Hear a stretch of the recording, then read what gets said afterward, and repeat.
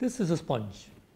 It grows and survives by absorbing the nutrients which are carried into it by the water and lets the impurities get carried out by the water. What can we learn from the sponge? How can we become like the sponge?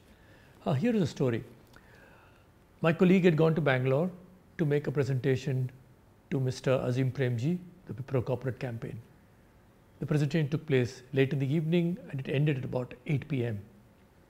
So Mr. Premji asked my colleague whether he was planning to leave that night or he was planning to stay back. And my colleague said that he is planning to stay back and leave the next day morning.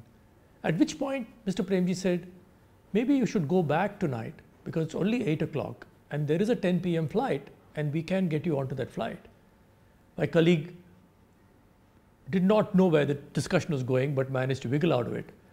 But the truth is, why did Mr. Premji suggest to my colleague that he should leave that night? Yes, he will get to spend time with his family back in Mumbai.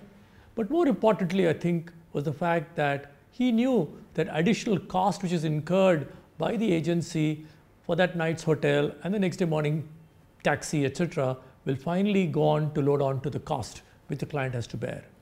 Lesson learned is that if you're conscious about controlling cost in your company, every single piece counts. It may mean encouraging your employees to fly out in the morning and fly back in the night and not waste company money staying in hotels. A lesson learned, like